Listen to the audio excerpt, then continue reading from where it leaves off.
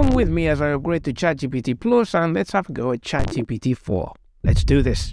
Inside the ChatGPT dashboard, let's click Upgrade to Plus in the left menu. Here's the Plus plan, along with pricing and benefits. The main benefits of the ChatGPT Plus plan are ChatGPT being available even in high demand and faster response times. The Plus plan right now is $20 a month. Let's cough up the cash. We're in. Here's a snazzy announcement introducing ChatGPT 4.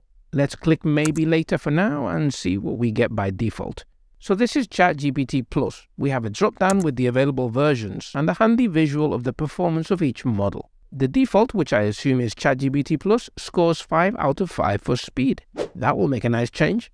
By comparison, the legacy version, which I assume is the current free version, scores 2 out of 5. I could have told you that. And ChatGPT 4 is surprisingly slow, scoring only 2 out of 5, but it's almost conscious. Okay, let's choose ChatGPT 4 and let's see what this thing can do. Create an article about the history of coffee.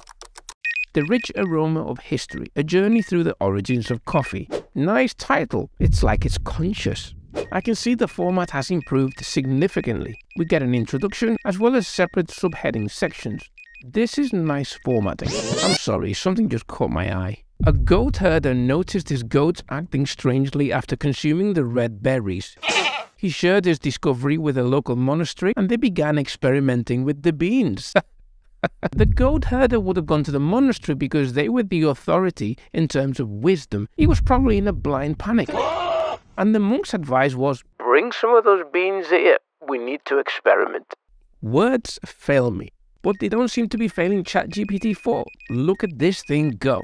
This is a quality article and very well formatted. The only thing missing is a table of contents. Oh dear, it's timed out. How can this be? It's my first go. Let's do a word count.